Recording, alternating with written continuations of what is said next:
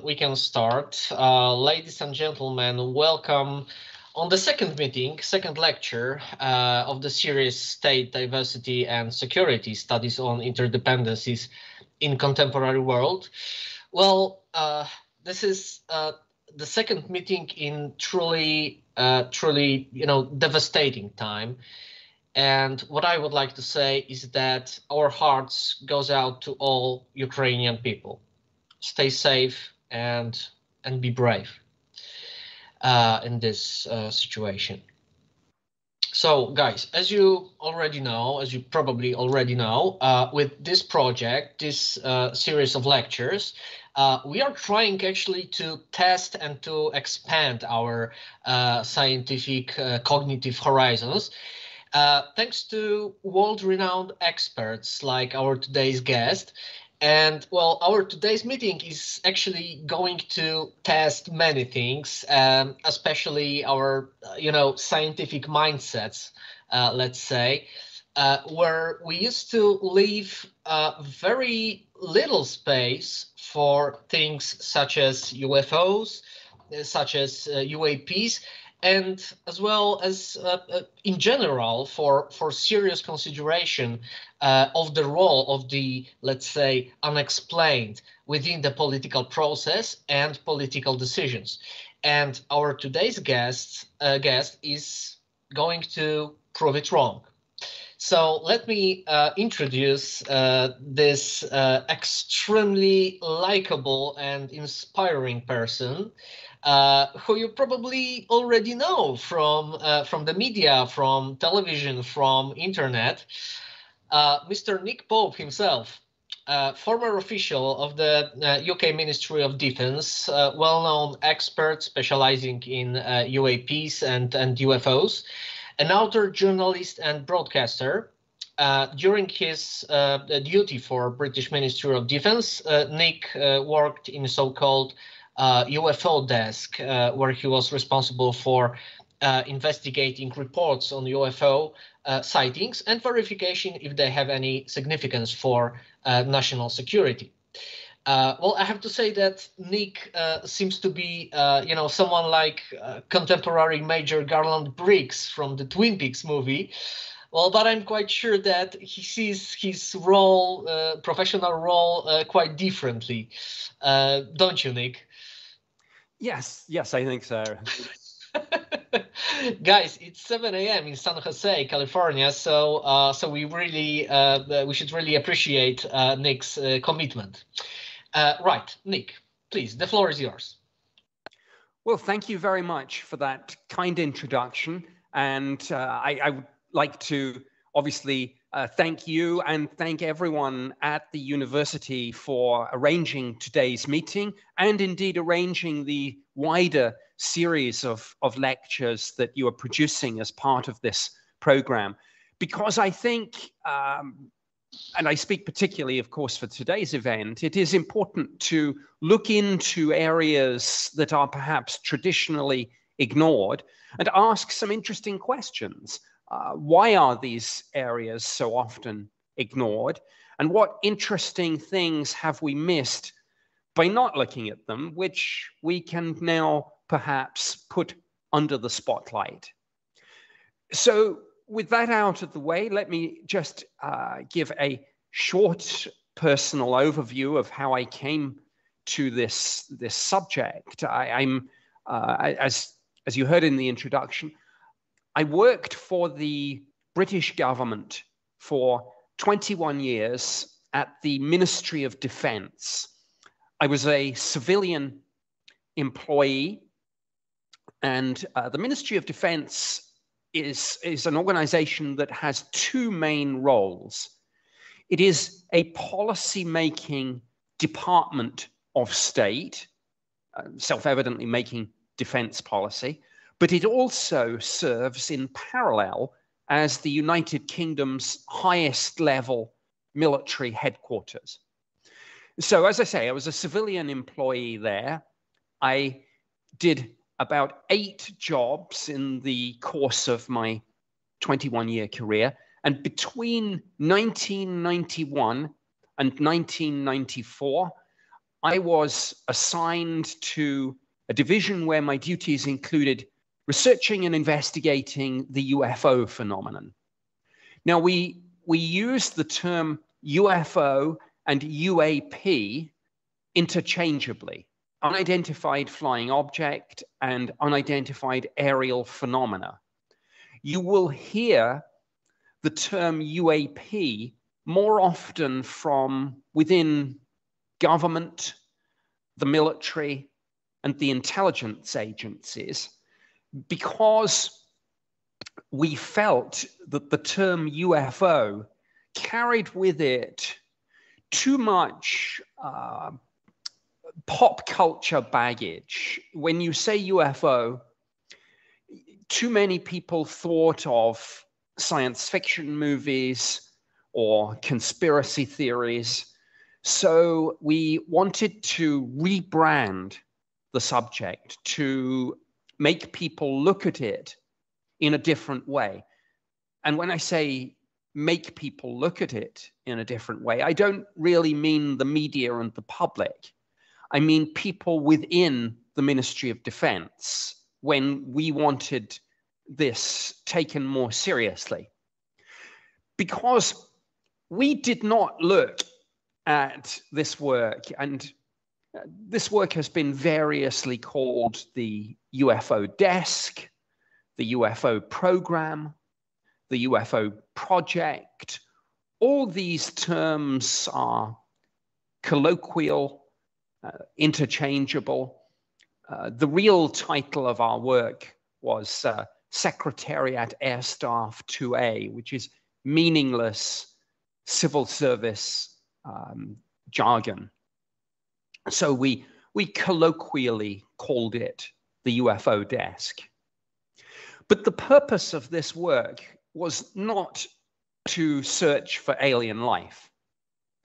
The purpose of this work was simply to ask the question, is there something unidentified in British airspace? And if there is, what is it?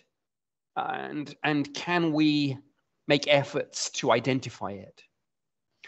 And we had a joke, perhaps in the current circumstances, it is not particularly funny, but we used to say to ourselves that any UFOs are more likely to be Russian than Martian. And a lot of what we were looking at was asking the question, could any of this be secret prototype aircraft, missiles, drones being tested or operated by adversaries? So we did not go in expecting to find extraterrestrials, but neither did we rule out that possibility. We took no view on the subject at all. We simply decided that we would go where the data took us. So we received about 200 or 300 reports each year. We investigated them, and that includes interviewing the witness, trying to corroborate the sighting in terms of the date, the time, the description, corroborating it with military aircraft exercises, satellite overflights, weather balloon launches, all the sorts of things that people misidentify and call UFOs. So we also looked at the radar data. Radar was a very important part of our investigations because eyewitness testimony is important, but if you have corroborative evidence, such as when a military pilot sees something, but simultaneously it's tracked on radar, this elevates the case in our minds. in terms of its importance. And another aspect of our investigation, which was very important, was the question of photographs and videos. And again, if we had something like that, our intelligence community imagery analysts could look at this in great detail, and just as they would look at images from satellites or from reconnaissance aircraft, they could look at these UFO photographs and begin to make some calculations. So this was why we were doing the job and how we did the job. And at the end of each year, most of these sightings could be explained as misidentifications and maybe a few hoaxes too. And in some of the cases, there was insufficient information to make a definitive assessment. And in a small proportion of cases, perhaps 5%, even after a detailed investigation, we could find no conventional cause for what was seen. Often in circumstances where the witnesses were pilots or police officers, military personnel, and where we had the sorts of corroborative evidence that I mentioned, like radar and photos and videos. And sometimes these objects seem to be capable of speeds and maneuvers, sudden accelerations, which seem to be significantly more advanced than our own aerospace technology. So this was very interesting to us. We, of course, did not say this is proof of extraterrestrials, but as I mentioned, neither did we ever rule out that possibility. So with that personal background out of the way, I want to bring us forward in time to December the 16th, 2017, which is the day that this subject moved out of the fringe and into the mainstream. Because this was the day on which the New York Times, here in the United States, where I now live, put on their front page a story about UFOs. And there were two parts to the story. In fact, there were two separate stories. The first was that although the United States government had for many years denied investigating UFOs, they said they had no program, and they had not had a program since the end of the 1960s, when the Air Force had a program called Project Blue Book. But more recently, the United States government said, there is no program. We are not investigating. The New York Times discovered evidence that there was a program, and when they confronted the Department of Defense with this evidence, the Department of Defense said, yes, we have this program called ATIP, which stands for Advanced Aerospace Threat Identification Program. It was a very clever title because it didn't even mention UFOs or UAPs at all. It sounded as if it was all about Russia and China and future aerospace technology. But the reality was different. And in parallel with this revelation about this program called ATIP, it was revealed that the United States Navy had video films taken from Navy jet aircraft showing UFOs.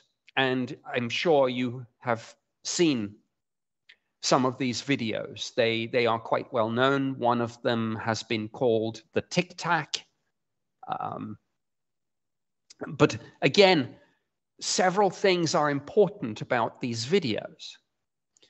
We always knew that pilots had seen UFOs, but it was another dimension to the story to have the United States government admit that these videos were genuine and then later put these 3 videos on their own website and say, yes, these videos are genuine, and no, we still don't know what these objects are. But that's precisely what happened. So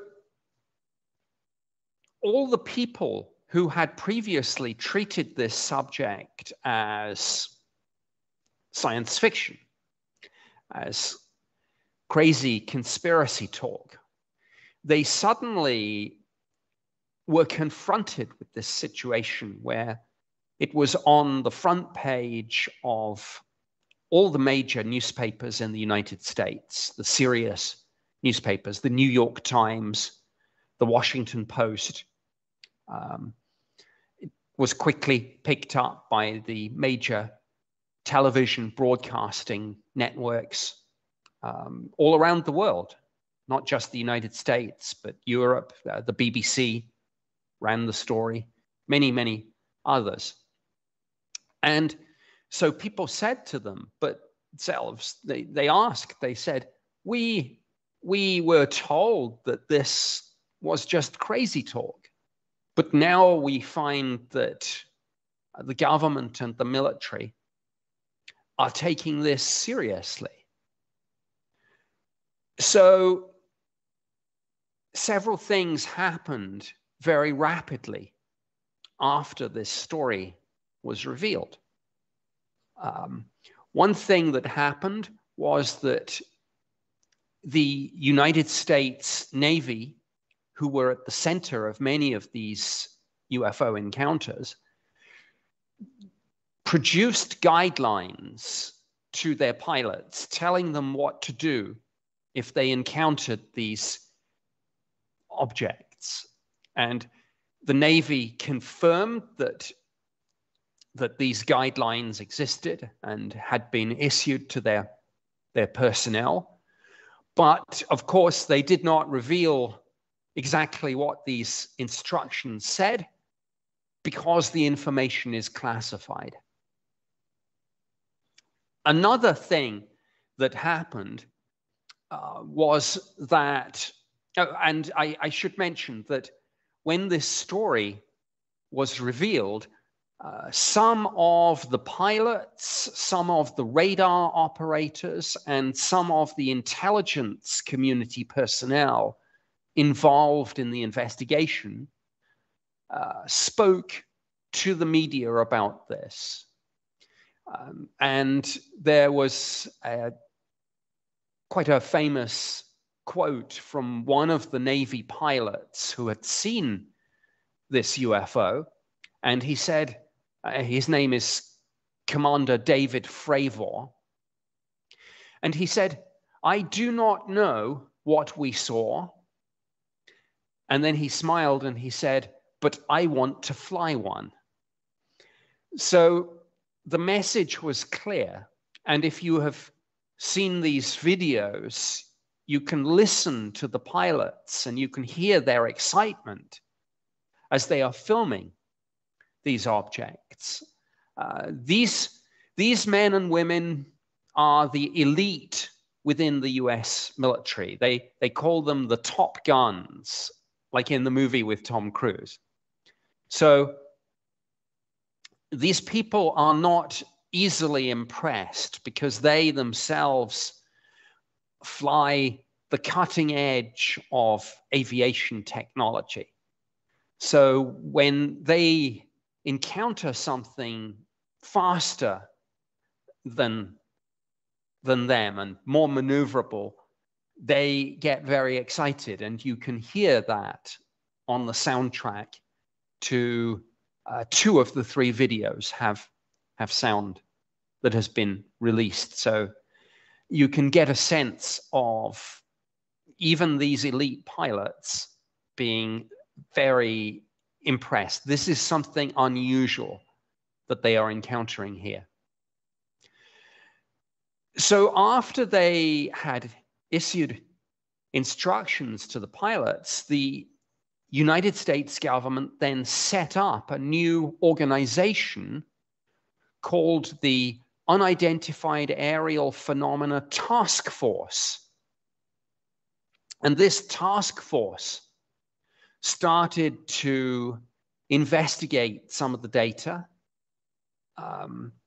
This is a story that goes back maybe 80 years. Some people say longer than that, but they could not look at every UFO story ever reported. So they decided to start with 2004 and the incident on one of these films where the pilot, David Fravor, encountered this white oval-shaped object that has been called the Tic Tac.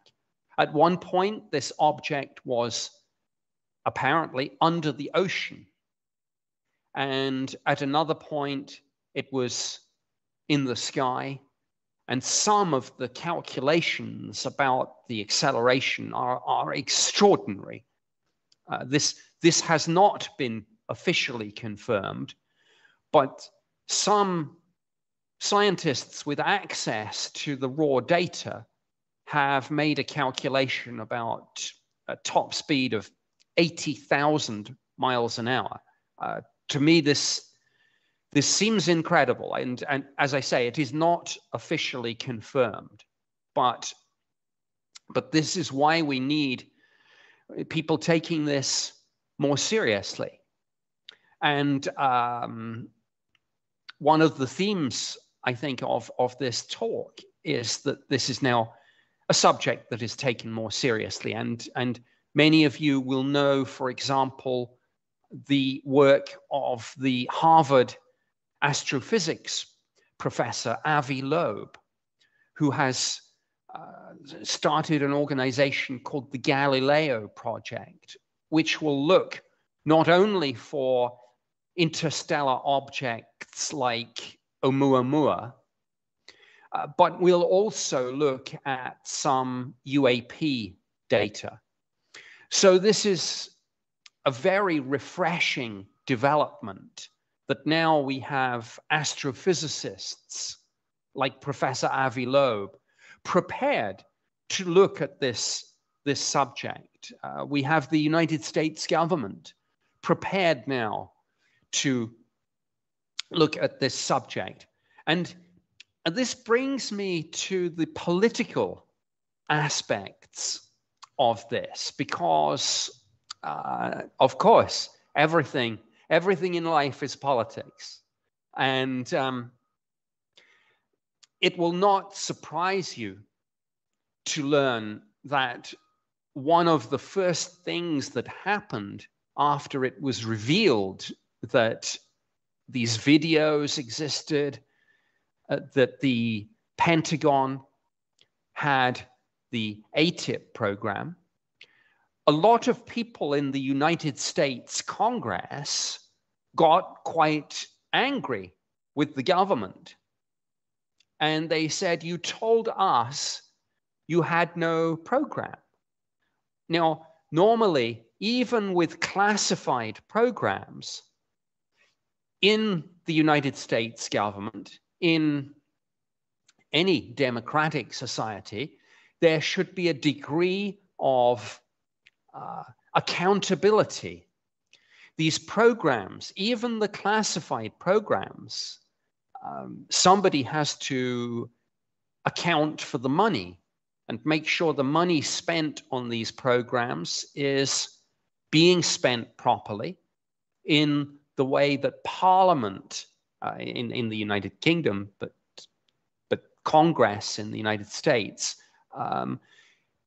wanted this money to be spent. So if you have a program for a new fighter jet aircraft, the Department of Defense can't take that money and build some new ships, because that is not the intention. That is not what that money was programmed for. So not only do you have to build the aircraft and not the ship, but you have to account to the people on the oversight committees that you are building the aircraft to the correct specifications. And of course, not everything goes to plan. So throughout any program, the people in Congress, in Parliament, whatever the body is, will be holding the military and the Department of Defense properly to account and making sure that the correct outputs are delivered. So of course they said, we did not even know about this program. So how could we ensure that the money was being properly spent on defense business? And how can we assess whether you are achieving your goals with this program? So in the United States Congress, several different committees became involved in the UFO question. The United States Congress has two parts, the Senate and the House of Representatives. So the intelligence committees became involved. The armed services committees became involved. And the appropriations committees became involved too, to do with the money. And at first, these people, as I say, were quite angry because they said, you hid this program from us. And everybody understands that with some classified programs, not all the information will be revealed, but people within Congress can and do have top secret clearances, security clearances. So there are people who are able to see this sort of information, but none of them were told. So immediately after the newspaper ran these stories, many people on these congressional committees received classified briefings about UFOs. And of course, there are one or two video clips of these people being asked about this, because this was an extraordinary story. The media, when they ran stories about UFOs before this, they tended to run stories where they made a joke about it, and they made references to the X-Files or to all sorts of Hollywood films. But now, in the media, the defense and national security journalists were getting involved, and they were the ones doing the interviews and having to learn very rapidly about this subject, which previously had just been something to make a joke about. So they asked some of the people, what was in the briefing? And of course, the congressional representatives came out of these briefings. They looked very serious, and they said, the information about UFOs is very interesting, but I can't discuss it because it is it is highly classified. But some of them went on to make speculative remarks and said, hypothetically, if you were to ask me whether or not we are alone in the universe, I would say no. Is this just a personal opinion, or are some of them trying to give us subtle clues? I do not know the answer to that question, but I want to discuss two more important developments before I finish and before we take some questions. The first development is that last summer, the United States government tried to sum up a lot of what I have talked about in this presentation by releasing a report to Congress, giving their preliminary assessment. And what is interesting about this report is that it did not come from the Department of Defense, although, of course, they were consulted. It came from the Director of National Intelligence. And the Office of the Director of National Intelligence exists to coordinate intelligence advice to the president and to other decision makers from across all 18 agencies in the United States that are involved with intelligence. The CIA, the National Security Agency, all those different organizations. The Director of National Intelligence coordinates all this intelligence information, and they produced a report, and a 9-page unclassified version of this report was published, and you can read it on their website. It was dated 25th of June last year, and it's very interesting. It says this is not a definitive assessment because we do not yet have enough data, but it is a preliminary assessment of the UFO phenomenon based on an in-depth study of 144 cases, military cases that we looked at since 2004. And of those 144 cases, 143 remained unexplained. So they said this may simply be because we are not looking at the data properly. We may need to refine the way in which we look. But what was important was that this report stated these UFOs, we are not just talking about visual sightings. We are talking about UFOs that are simultaneously witnessed on multiple different platforms.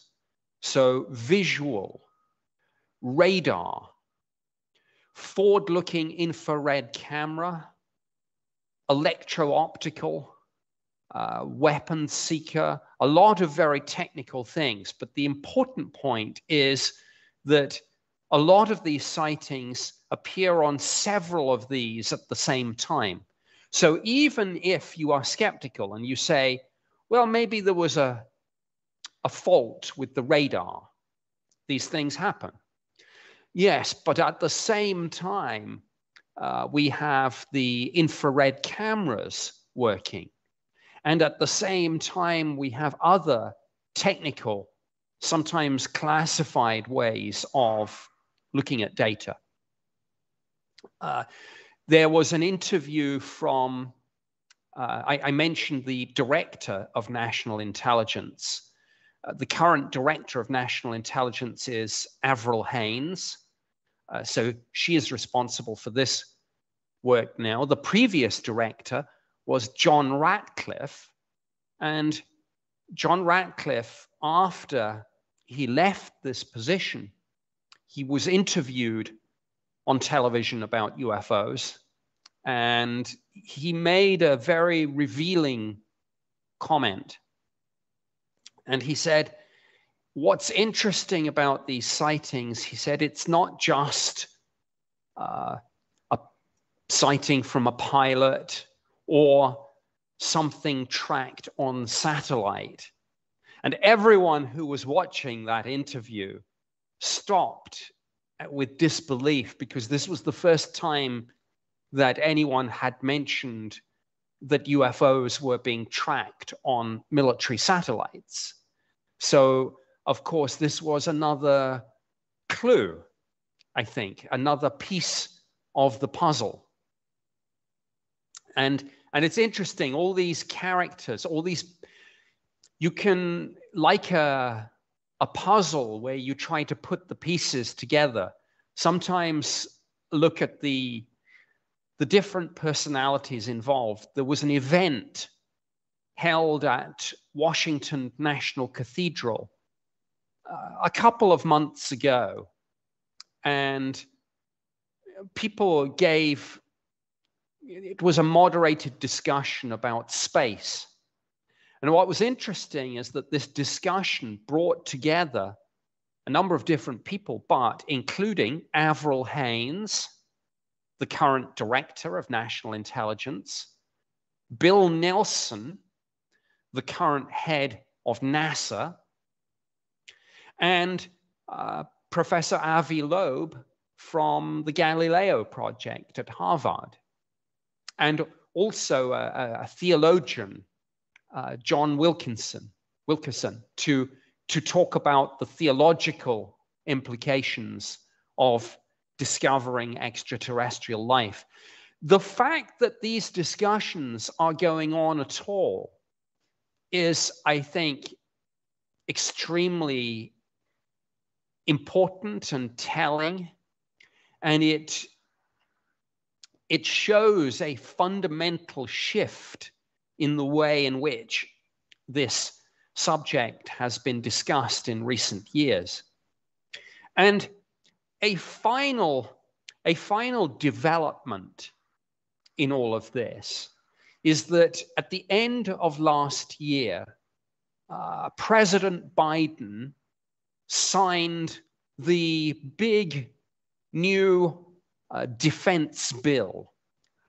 Once a year, each year, there is a big Defense Authorization Act. And this is where Congress produces the legislation setting out its requirements, all the different things that I mentioned that they would hold the government, the military, the intelligence agencies, hold them to account on. Accountability. And within the confines of classified information, openness and transparency. There are, of course, limits on that. But when we talk about classified information, but as I said earlier, even those classified programs, they cannot be illegal programs. They must be properly authorized, and there must be proper scrutiny of these programs. And so that's what's happening now. And the interesting development was that into this new defense bill, which again is, none of this is secret. It's all, the 9-page report you can read on the website. This new legislation is on the website. I can send links afterwards, perhaps, for those of you who want to see this information and check that this information is indeed on these government websites. It's no good having this information on UFO websites, even though, of course, all the UFO enthusiasts put it there. To be assured that this comes from a legitimate source, it is important to read these documents on the original government website. So when you see the videos, the UFO videos, see them on the US Navy website. When you read this legislation, see it on the website of the United States Congress. When you read this intelligence report, read it on the Office of the Director of National Intelligence website. So, of course, so that you can be assured that this is genuine information.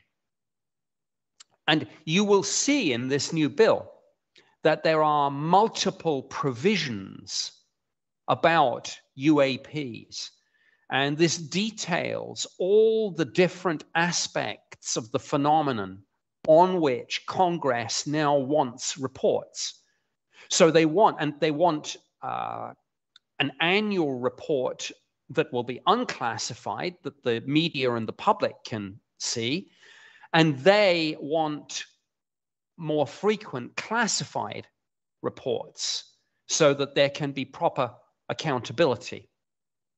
And you will see all the different areas they list in which they are interested. So, for example, if there is a report of UAP activity around any nuclear facility, this must be detailed. They also want to be assured that there is proper coordination.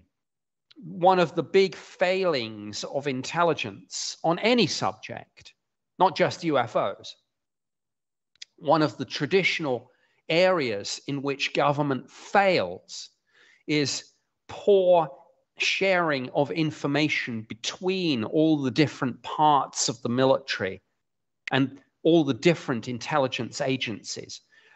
This can be simple rivalry between the Air Force and the Army and the Navy, or it can be with highly classified programs that the different agencies are very reluctant to share information, even with their own government, because there is an obsession with secrecy and high classification.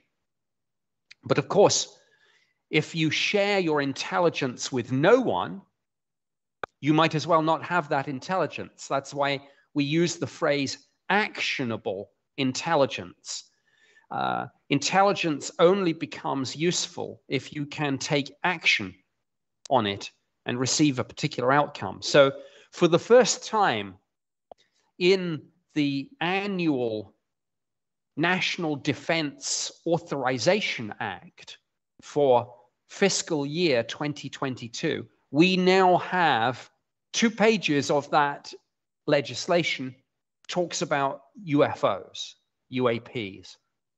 So this is the changed situation in which we now find ourselves. And in a moment, I will conclude my remarks, and perhaps we can take some questions and have a discussion. But in concluding, I would say this: the last few years have marked a fundamental shift in the way in which this subject is viewed, not just by the media and the public, but within government, politically. For the first time, certainly in the United States, people in Congress are now taking this subject seriously and receiving classified briefings on it and writing this into the new pieces of legislation. I do not know what is happening in other countries. I do not know, for example, what the United Kingdom, what Poland, what other nations are doing. but it will not have escaped the attention of people in the Polish military, the British military, that these things are happening.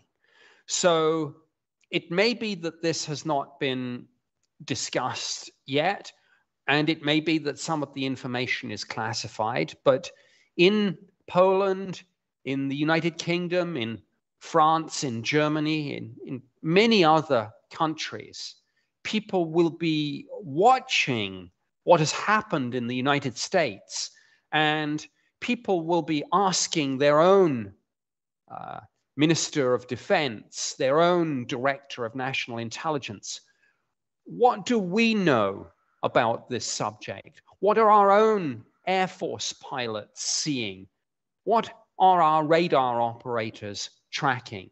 So this has been a fundamental change in the way in which this subject has been treated, as I say, and I do not know what the outcome of this is going to be.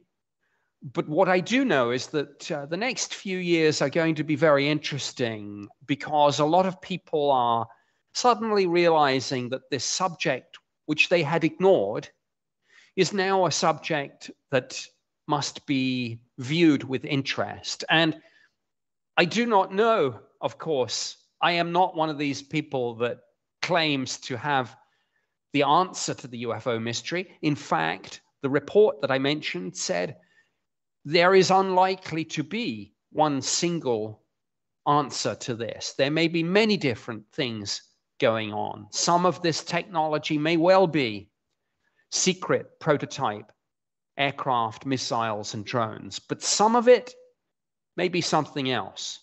And if there's anything unidentified in your airspace, and of course, in these tragic times, anything in Polish airspace, in British airspace, is of even more interest and importance than it ever was. So that we can say, is this technology from our own Air Force, some of our own classified programs? Is it something from Russia? Or is it something else? We don't know the answers to those questions, but current events tell us that it is more important than it has ever been to look at these questions and to find the answers to those questions using the military resources at our disposal, using the scientific tools and expertise that we have.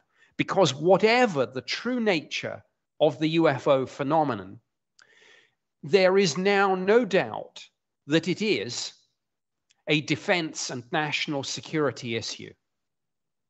Thank you very much.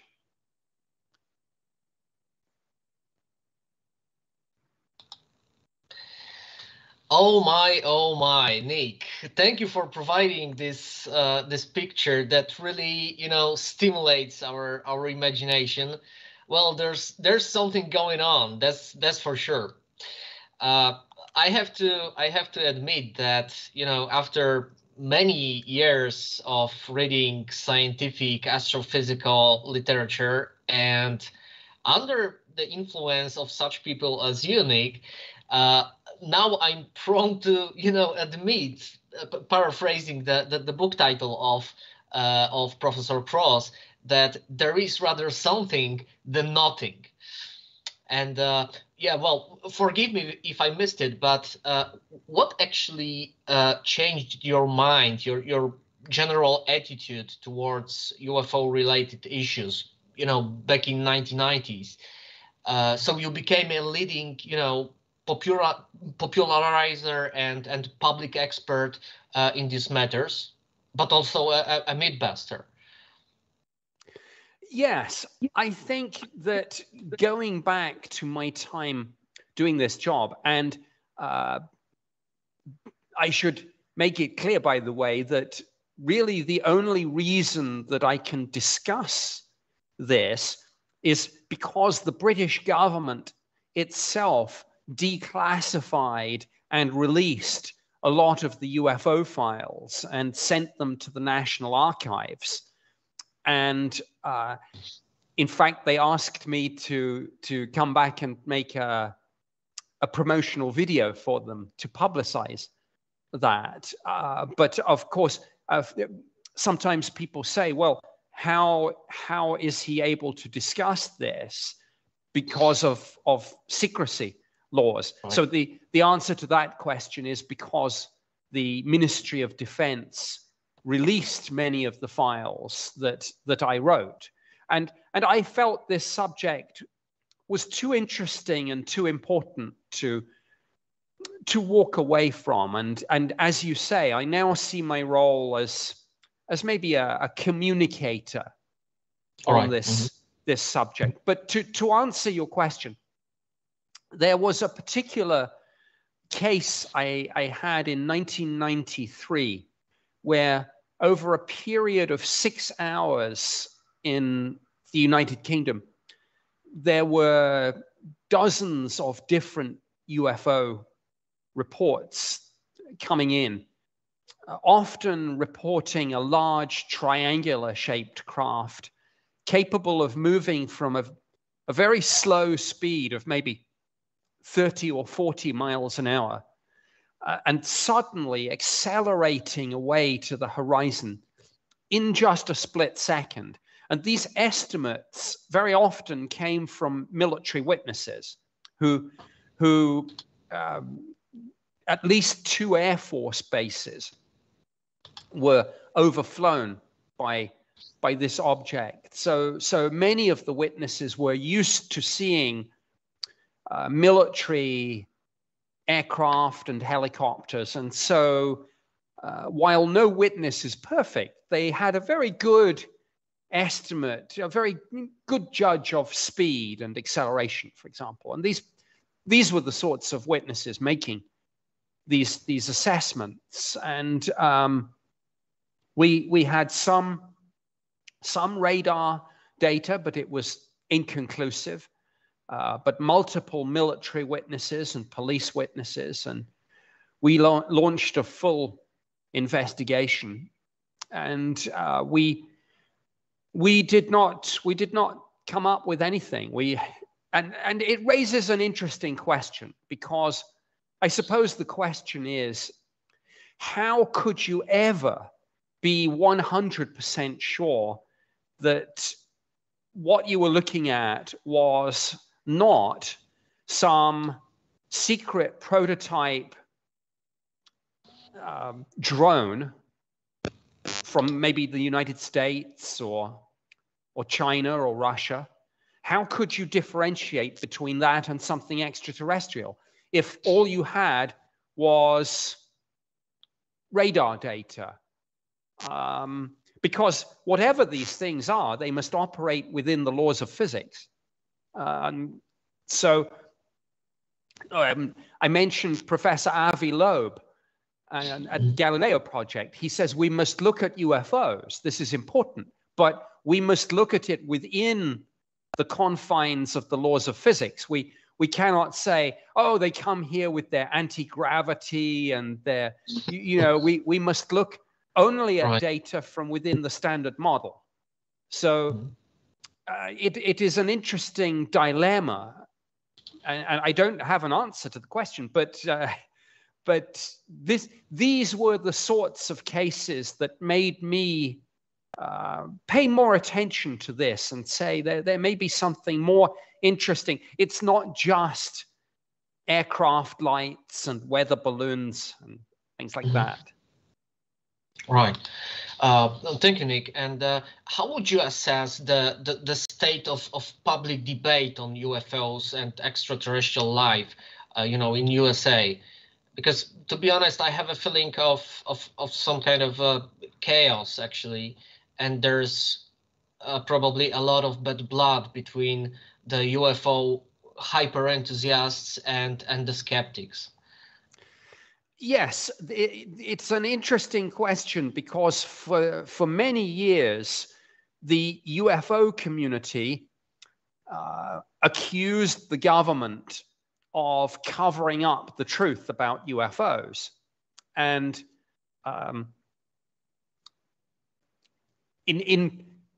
now, some of these people believe literally there are crashed alien spaceships and alien bodies being kept at Area 51 or wherever. I don't believe that.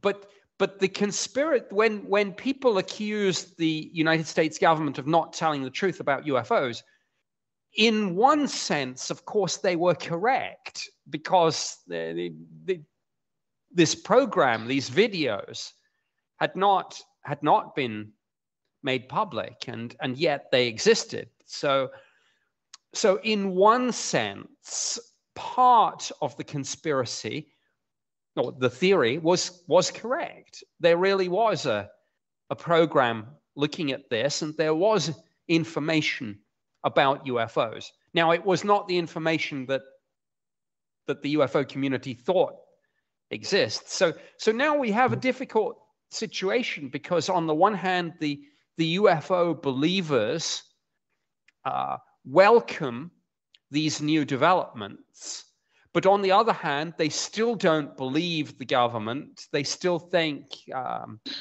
that maybe there are other things that they are not admitting to.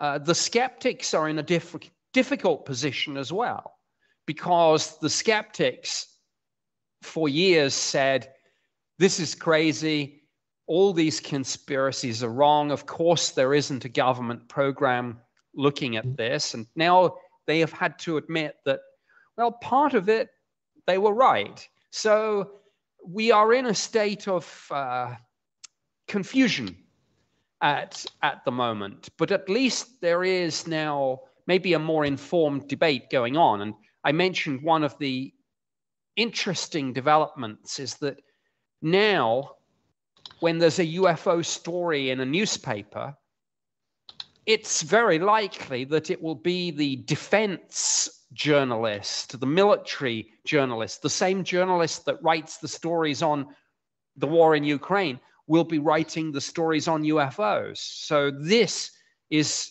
a new development. But the debate, of course, still continues. Mm-hmm. Right. I have recently watched the documentary by Mark Monroe.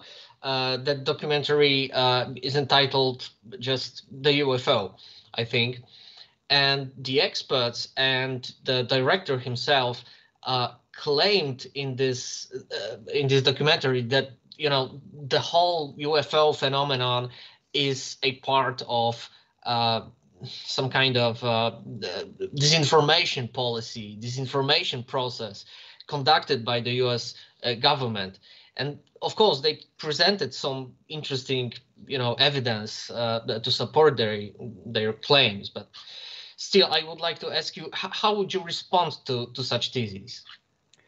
I think that some of that is correct. Historically, for example, we know that when spy planes like the U-2 and the SR-71 Blackbird, when they were seen sometimes by commercial airline pilots in the 50s and the 60s, it was very useful for the CIA and for the United States Air Force if these ran as stories about UFOs. And so sometimes the government, sometimes they would be pleased if the story ran as a story about flying saucers and not spy planes. And sometimes maybe they went a step further and promoted belief in UFOs as a way to cover some of their prototype spy plane programs. But now that may explain some of the information, but I'm not sure that it explains all of the information. Mm-hmm. Right. So maybe let's sort things out. when it comes to UFOs, what are the verifiable assumptions? What are the reasonable interpretations? What is a pure speculation, and what are the facts? Well, the facts are the data, and those data may be photographs or videos. They may be radar recordings. There is a whole field of intelligence called MASINT, which stands for Measurement and Signature Intelligence. And this, for example, is if you were to film a military aircraft from behind, for example, you would see the engines, you would see the afterburners. You could do all sorts of spectral analysis. The full details are, of course, classified, but to summarize, if you had a film of an aircraft, you could immediately probably tell that aircraft type. You could probably say, is this a MiG-29 or is it an F-35? Each engine produces a unique signature. There are other things. So this field of intelligence work called MASINT is central to this. So those are the data that we have. Satellite images as well. I mentioned that the former director of national intelligence let that slip in a TV interview. So those are the data. The interpretations are more subjective, particularly where it's easy. If the data match something in your database, of course, that's easy. It's not easy, right? Yeah. The problem is when they don't, and that is when you have to go into speculation. So the speculation, of course, is basically, there are about, I suppose, 4 different theories. The first theory is that however unlikely it is that all these things would happen at once, but maybe there is a fault with the camera, interference with the radar, the eyewitness testimony is a misidentification. All these things happen at once. And so one interpretation, one theory is that this is all just ordinary objects, but distorted somehow. The second theory is that it is our own technology, that somewhere in the United States government, or maybe one of the defense contractors, somebody is secretly testing something. And a blind test, maybe the Air Force is secretly testing the Navy to see, does our new drone show up on radar? If it does, how quickly will they get jets to intercept us? Will they be able to catch us? Now, I think this is unlikely because these sorts of blind tests happen. But afterwards, particularly when Congress is involved, people would say, okay, don't worry about this. We can't tell you the details, but we know about this. This is not happening. But we cannot rule out the possibility. So the second theory is that it is our own technology. The third theory is that it is adversarial technology, probably Russia or China, but maybe another nation. And the fourth theory is that it is something completely unknown. And of course, everyone has their different theories. Some people say extraterrestrials. Some people say time travelers from the future. Some people say interdimensional. Some people even say they look at this as religious, and they say it's demonic. All those theories, there are people out there who believe these different theories. I take no position on it. Actually, I believe keep torn. It might be possible. Sorry for interruption. No, I had finished that thought, and absolutely, who knows what is possible? But this is why we need more data, and we need more analysis of the data that we already have. Mm-hmm. Right, and when it comes to data and when it comes to the facts, could you please explain us what happened in Rendlesham Forest on December 26, 1980? Certainly. It's quite an interesting story. Do we have another 3 hours? No. Maybe an hour. This is a very complex story, but it is Britain's best known and best evidenced UFO incident. Described by you in your book. Yes, I wrote a book with two of the main military witnesses, and there were UFO sightings over 3 consecutive nights in December 1980 at 2 Air Force bases in the United Kingdom, but operated by the United States. And on the first night, a small metallic object of some sort, about 9 feet across, landed in a clearing in Rendlesham Forest, which is close to these 2 military bases. And then it took off again vertically and accelerated at high speed. And there was subsequently an examination of the landing site. And again, there are documents, declassified UK Ministry of Defence documents, saying that the levels of radioactivity taken at that location seemed significantly higher than the average background radiation. There were no further landings, but there were sightings over the next 2 nights.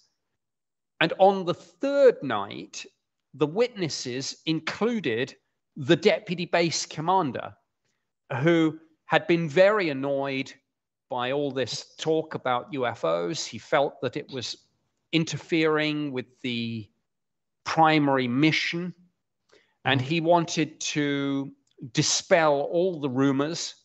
And then he was told that the UFO had come back. So he went out into the forest with a small team, determined to debunk these rumors. And he saw the UFO himself. And at one point, it fired a beam of light down, lighting up the ground in front of him and his men. And he asked himself later, was this a weapon? Was this a warning? Was it communication? He didn't know. And to this day, when you ask him what it was, he says, I don't know, but whatever it was under intelligent control. So again, of course, we have exactly the same debate that we're having about some of these modern sightings. Could this be some secret prototype aircraft or drone, or is it something else? This event is now 40 years in the past, and we still don't know. We probably never will know. Mm-hmm. Oh my, that's the story. Let me ask just another the last question. about science, actually. Well, scientists are truly strongly engaged in both speculating and searching empirically for any traces of, extraterrestrial life. And we are still developing studies on the politics of outer space. And at the same time, I feel that we tend to negate the reasonability of incorporating so-called, extraterrestrial studies to the field of social science and humanities, treating such possibility as a symptom of, let's say, a fringeness, right? And inconsistency here in the realm of science is quite obvious here. And how do you think, is there any space for such serious, groundbreaking, interdisciplinary research that won't be refused as an unscientific and odd and fringe and that kind of things? How do you think? It's a very interesting and important question. A few years ago, I think the answer would be that it would not happen, and because in your question, I think you articulated very well the problem, because people traditionally asked, well, what do scientists think about UFOs? But the response to that question is, well, which scientists? Where does this subject fit in the scientific world? Is it astronomy? Is it astrophysics? Is it sociology? Is it which scientists should be looking at this? And it depends, of course, on which data you have. I think there are two answers to your question, or rather, there are two ways in which things are changing. Firstly, under the umbrella of the term astrobiology, people are now looking at the scientific search for alien life. I acknowledge that there's a difference between looking for life out there in the universe and looking for it down here, but this is where the two subjects will meet. And of course, many scientists are complete believers in extraterrestrial life elsewhere in the universe and complete skeptics about UFOs. But I think that view is changing. And I think the view is now, let's not rule out any of these possibilities. And if we have data, let's not ignore that. So that's why it was very interesting. I mentioned this event where Bill Nelson, the head of NASA, spoke about this. And he gave an interview before this, and it's very revealing the way in which he talks about this in relation not just to looking, for example, with the James Webb Space Telescope, but looking at UAP data as well. So I think now that under the umbrella of the term astrobiology, there is a way that people are going to say, and let's look at the UAP data too, as part of this. This will happen, I think, to some extent in NASA, but I've mentioned a couple of times the Galileo project, and I think this is the real answer to the question. It will come from the scientists themselves, because Avi Loeb is an astrophysicist, but if you look at the Galileo project website and the research team, you will see a much more multidisciplinary team beginning to come together. And indeed, some of the people on the Galileo project are not scientists at all. I'm a research affiliate there myself. But the main science team like I say, it's not just astrophysicists. It's very multidisciplinary, and that enables science to address the question of where in science does UAP fit. And I think the answer is in many different parts. And you will see this reflected in the Galileo project, and you will see it reflected in organizations like the SETI Institute, where some of their post-detection work includes not just the hard sciences like astrophysics and cosmology, but you know, I mean, some of the scientific conferences on this include now social scientists, political scientists, sociologists, psychologists, anthropologists, theologians, because if we do discover extraterrestrial life, there will be implications for almost every field of science and almost every aspect of society, whether it's politics, religion, the economy, science, technology, philosophy, everything. So this is why multidisciplinary approaches are the answer to this. Right. What you have just said is absolutely in line with my point of view. Actually, I must mention about it. In my article, we are preparing with Professor Jonathan Jiang from NASA. Actually, so yeah. Guys, do you have any questions to our guest? Because we are, you know, conducting a dialogue here, and I would like to ask you if you have any questions. We can also unmute you. We can turn on your cameras if you have this kind of things. So how about you? Okay, guys, if there are no questions, I just have to end. No, we have a question from our friend Agata Krzywdzińska.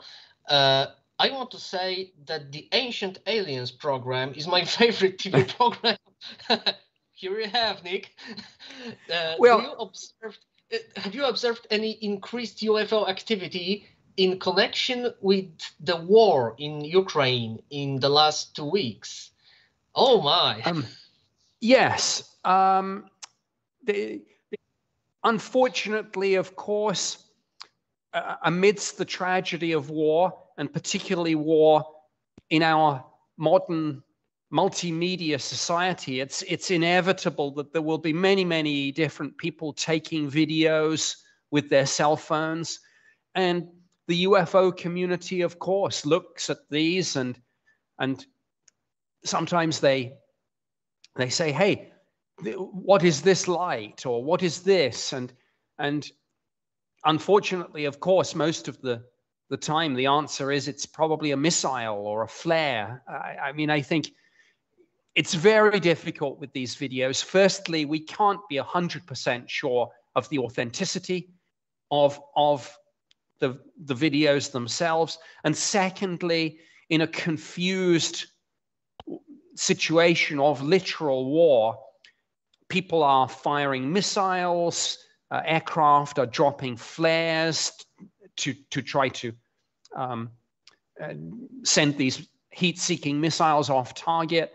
There are many different things in the skies. So yes, I have seen some reports, but it is very likely that we are just looking at military activity here. But of course, you know, the stories will continue. And thank you, by the way, for the comment about Ancient Aliens. I will not. I think it's maybe not the most science-based program on the subject out there, but I think it asks an interesting question. And I think, you know, to ask the question, what if, or could it be, is interesting and fun. And I think it's a show that has great popular appeal. It doesn't pretend to be, you know, all about hard physics. Of course not, but it brings the subject to a very wide audience, and I think anything that does that is a good thing. And plus, it's a fun show to be on. Oh, that's for sure. So the conclusion is that we have to stay open-minded.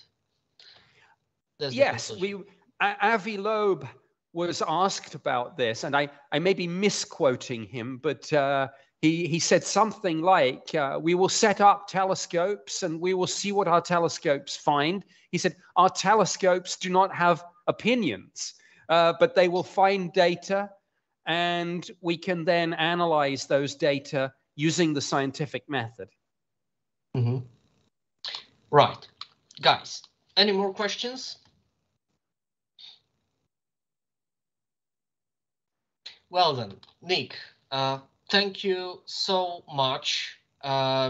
Many thanks, my true sympathy for you. Thank you that you decided to be here with us today at the morning hours, actually. Well, thank you. Yes, thank you very much for hosting this event, for organizing it, and thank you to all of you who came today to listen and watch. As I say, perhaps I will send the links to some of these documents if you're interested in seeing these on the original government websites. But I hope you found it interesting. And whatever your opinions on this subject, I think it's a question, it's a subject that inspires a lot of interest, discussion, and debate. And that is always a good thing. Absolutely. I fully agree. So guys, thank you very much for your attendance. Nick, thank you very much for your lecture, for your, our dialogue. And well, see you soon, guys.